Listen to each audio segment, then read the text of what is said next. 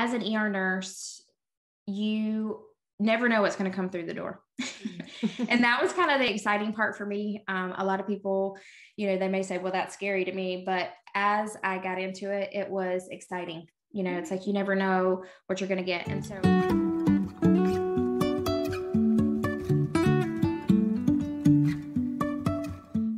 welcome back to Resilient Nursing, guys. Today, our guest is BriAnne Bell. She's been a nurse in the ER. Hi, BriAnne.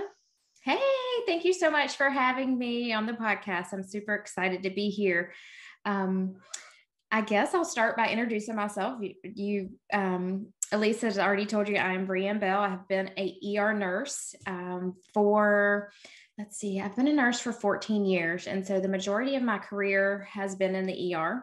Which was kind of where I started out and just ended up loving it. And so I kind of stuck with it. And then when I had children, it kind of got too crazy. So anyway, it's kind of it was one of those things I didn't really expect to like it. And I ended up falling in love with it. And so I'm happy and excited to share with you guys today just a little bit of the if you're considering maybe working in the ER, you have some fear surrounding it, whether you're a new nurse or you're in nursing school, or, you are just wanting to make a career change in general. So that's kind of what I'm here for, just to share a little bit about that with you guys.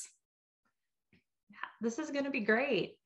Was it hard to start as a new grad in the ER, or kind of what was that transition? Yes, it was. I will admit it was intimidating because we all know we go to nursing school and we learn all the things, we learn all the textbook stuff, and then we feel like we know nothing. We come out and we're like, oh my gosh, what do I do? So it was obviously that fear was there, but what I really had the mindset going into it was, I'm going into it for experience, because if you are a new nurse who is looking to get experience and you have the opportunity to work in an ER, it's an amazing place to start out to get experience. You get geriatrics, you get pediatrics, you get everything from sprained ankles to, heart attacks to strokes. So you really get a wide variety of knowledge from being in the ER. So it was almost like that extra semester after school, I just kind of looked at as okay, finish nursing school, but this is kind of the next phase. And so it was really,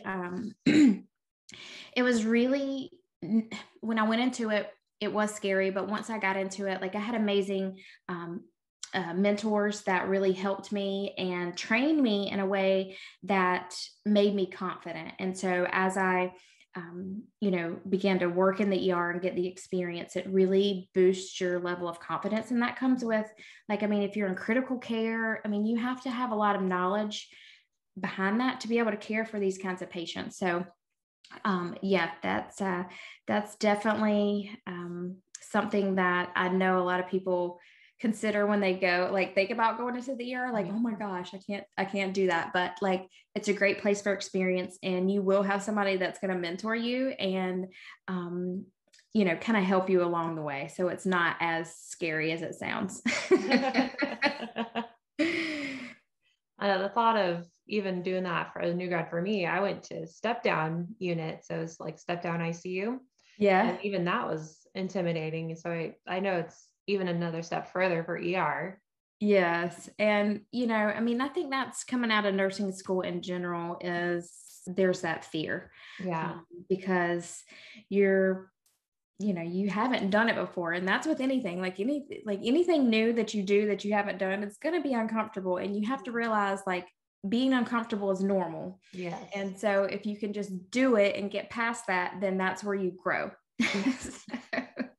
What was a typical day for you in the ER? So in the ER, there are, or the particular ER that I've worked in several, but the layout would be, so there's a triage nurse.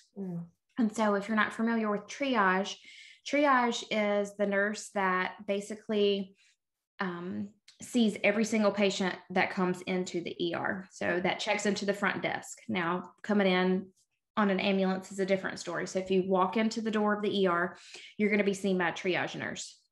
And so the triage nurse's job is to give you an acuity level. So that is, you have all the parameters that you go by that you learn. But basically you get an acuity, and based on your symptoms and how you're presenting. So like if you're presenting with crushing chest pain, you're obviously going to be at higher acuity than someone that comes in with a broken foot. So that's one area of the ER. Another area is, so you'll have your lower acuity level. So like you'll, like some of the non maybe ER stuff that will kind of show up at the door. It'll be like a 4 to 5 room patient load. So you're responsible for 4 or 5 rooms, and you're seeing like patients that are less acuity. So like your broken bones, maybe even some GI stuff, and along those lines, just kind of thrown in there. So, and then the higher acuity level, so like this is like your stroke, your heart attacks, your something that could like have a brain injury, something like that, you're going to have a lower patient load. So usually that's like 3 rooms per nurse. And then as you move into like trauma level, obviously trauma level is one-on-one. And so that's going to require a lot of, that's just your one patient. If you get someone that happens to come in with a major injury, that would be considered a trauma. So if you want me to, I was going to dive into kind of what the difference between a trauma center is and a regular emergency room. Yes, because please. I think a lot of times they're maybe used interchangeably, which is right, but there's also some different things about them too. So when you think of emergency room, this is, like I said, like where you're seeing like your just all around the board patients, whether that's orthopedics, whether that's GI related, cardiac related. So you're having these patients come in that need emergent care, but it's not a trauma. So when you think of trauma, these are extreme injuries. So like traumatic injuries. So you can think like anything from like a gunshot wound or a major burn or a car crash, brain injury, something along those lines. Whereas like a regular emergency room would be like your broken bones, maybe like some dizziness, loss of consciousness, heart attacks, maybe a less severe burn, strokes, nausea, vomiting, diarrhea, those kinds of things. So your trauma center is actually inside of your ER. Okay. If that makes sense. Yeah. So they're kind of one and the same, but there's usually in a trauma center, you have a designated area that's for trauma. Okay. So yeah, that's the major difference of the two. And in the United States, there are actually 5 levels of when it comes to a trauma center. So not only do you have a trauma center in your ER, where your trauma center is in your ER, you have different levels of trauma centers. So in the US, there's 5 different levels that are recognized. And depending on where you are, in what like states, some states are different, but some states only will recognize 4 levels. Some states will recognize 5, but nonetheless, there's usually 5 levels. So a level 1 trauma center is going to be your highest acuity trauma center. So this is like a trauma hospital that is located in like a major city. They do everything. They provide total care. So this would be every aspect of the injury. So it's like prevention, treatment, and then rehab. So this is a place where that's going to treat like these major car injuries, maybe someone that needs multiple surgeries on different areas. They've got a head trauma. They've got an injured limb that needs surgery. So it's really based on the surgeons that are staffed. And so a level 1 requires 24/7 staff of surgeons. So whether that be like a neurosurgeon, a cardiac surgeon, whatever the case, they have to have them on in the hospital 24/7. So that's really the major thing when it comes to a level 1. You have to meet the requirements of having those surgeons on staff. Level 1 facilities are also teaching facilities. So these are like where you hear like medical residents, and, you know, like if you watch on TV and you watch, you know, Real Life in the ER or whatever, like you see the medical residents, these are the teaching hospitals that are these level 1 facilities. And so the medical residents are there, and they also do research, a lot of like research. So these are your research hospitals where a lot of things are tested and then, you know, kind of researched out. So they also have to meet a minimum requirement of the volume that they see of severely injured patients coming in. So that's kind of in depth. We won't go too much into that, but level 1, the biggest thing is to know it's in a big city. And it really is focused around having the staff, the surgeons and stuff on staff 24/7. Level 2 would be the next one down from that. And it's similar to level 1. They do require the surgeons on staff 24/7. But the major difference is that level 2 does not have to, they don't have the research part of it. So that's just, you know, that's just part of the level 1. They still see major traumas and stuff like that. They just don't have the research part of that built into their hospital. A level 3, this is kind of your standard middle of the line. So there's level 1 is the highest, level 5 is the lowest. So like in the middle, you're going to have level 3. And so level 3, they provide care for injuries that are basically something that can be stabilized. So like you may work in a more rural area. This can be a hospital that's, you know, not inside of a major city, maybe kind of on the outskirts. And that's not to say that you can't get a trauma that comes into your facility, but your job is to stabilize the patient. And so you stabilize them, you know, whether that's airway, whatever that is, you stabilize them so they can be shipped out, so they can be transferred. You want them to go to that higher level trauma center to get that trauma level care that they need. Level 1 and 2, they have, like I mentioned, the surgeons and, you know, anesthesiologists and stuff like that.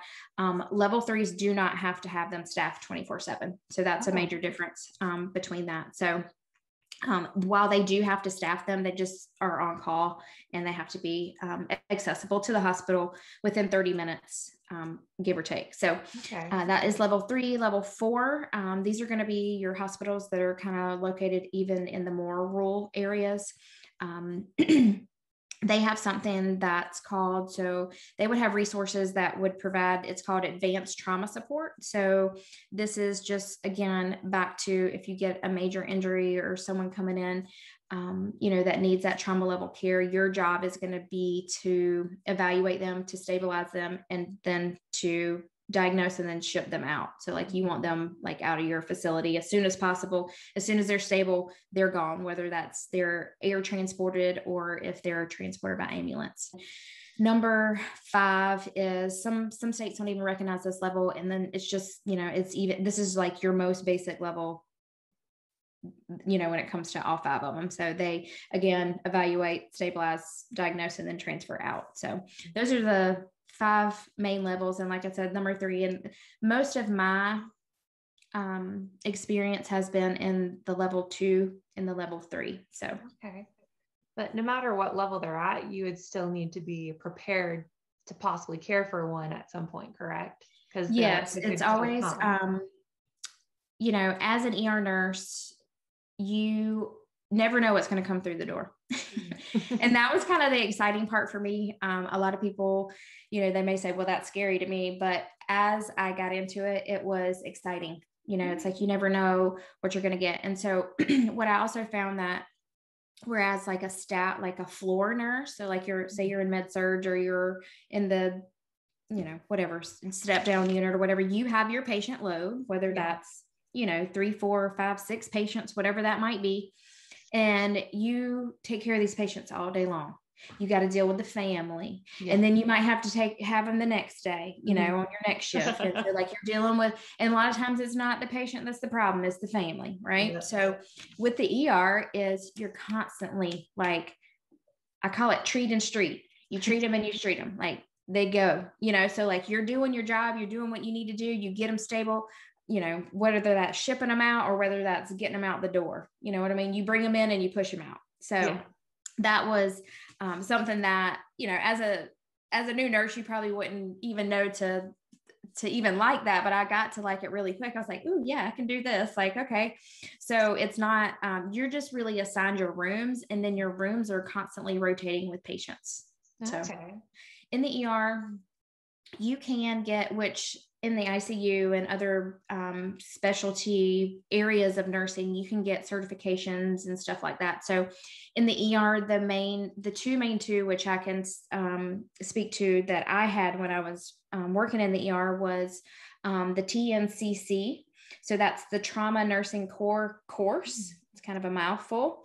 So this is just basically like a certification that gives you some extra knowledge, some extra critical thinking skills, and like hands-on training to provide that trauma care. So a lot of my experience was in level 3s, but we did get traumas. I mean, we got gunshot wounds. And so like having this certification allowed me to critically think through that, because a lot of times, we're like, we lose, when we're in a stressful situation, you kind of like lose all of your knowledge. And so having that and being confident that if something were to roll through the door, that you'd be able to handle it. So that's definitely something that you can look into, that'll give you some more knowledge and some more experience in the critical care part of being in the ER. And then I also had I was a board certified emergency nurse. So I know ICU has a certification like this as well. And so the difference between the TNCC and the board certified emergency nurse is TNCC is like a certificate. So think of like your continuing education classes, like this would be applicable to those. And then like the BCN is a actual certification, like it's a board certification. So like I had to go sit, like you took your NCLEX or you're getting ready to take your NCLEX, you have to go sit in front of a computer and take this test. So like this one's like a big deal. But this one they recommend, I don't think it's not required, but they recommend that you have 2 years experience.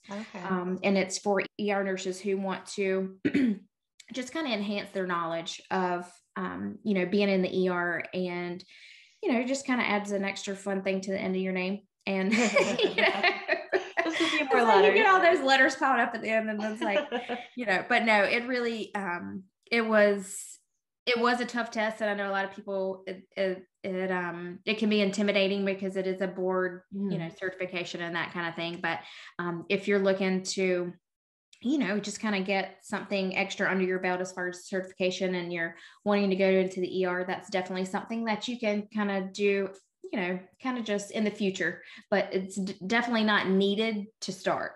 So that's just like something to work towards.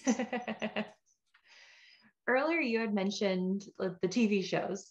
Yes. And how realistic are the TV shows compared to real life? I know they take some creative liberties. Yeah. So, but what's your take as an actual ER nurse when you compare? Yeah. So, the general theme, I guess, would be real. But the actual, like a lot of times you'll see like they'll take the paddles and they'll be like, okay, let's shock them.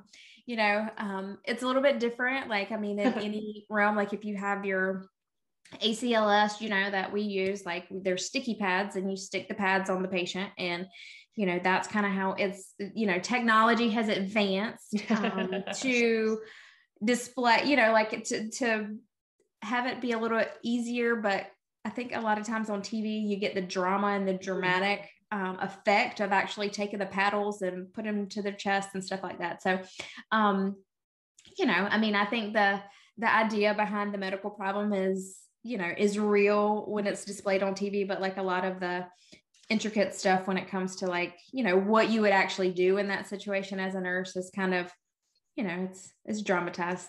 And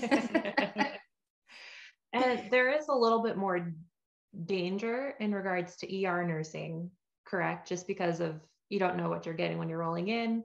But like, I know in those shows, they are always having near-death experiences between hostage situations and bombings. And like, did you feel fairly safe in your environments when you're working at the different ERs? I did, I guess and I didn't touch on this, but you do have psychiatric patients that you take care of in the ER.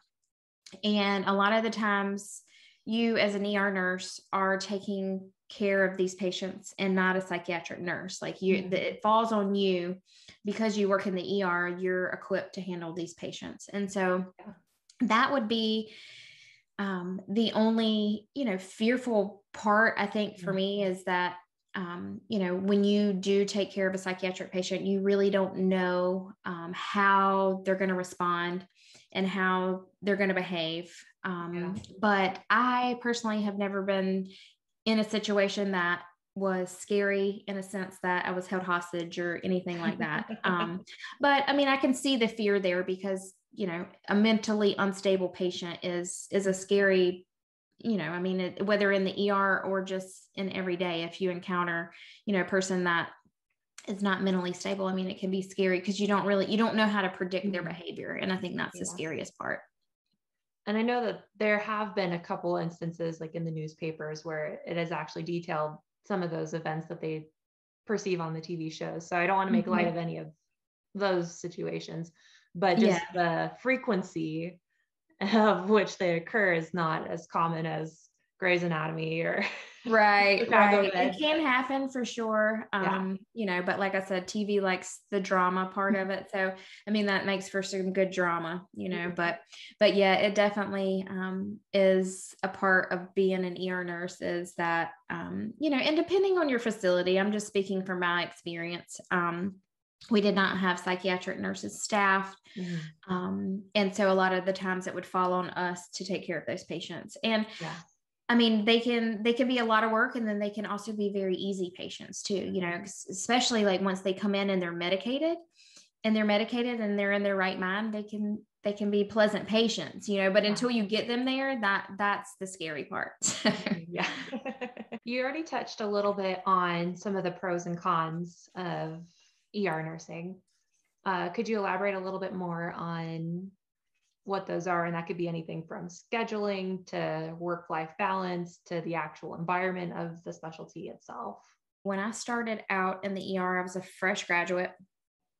I wasn't married. I did not have any kids. I fell in love with it. I used to work crazy hours. I used to work 3 p.m. to 3 a.m., which is, I was in my 20s and that worked for me. You know what I mean? I had no other responsibilities other than myself. So the flexibility, you don't just have your 7 a.m. to 7 p.m. shifts, like your standard hospital hours. There are other hours, like we had a 10 a.m. to 10 p.m. They were 12 hours, but we had 10 to 10, 11 to 11, 12 to 12. Oh, wow. 3 to 3. So as well as your 7, A to 7 p and then 7 p to 7 a. So like you have those rotating shifts. And so the idea behind that is to increase your staff as your patient load increases. The particular facility will have it worked out where it's like, okay, like this is our patient load is higher at, 12, noon.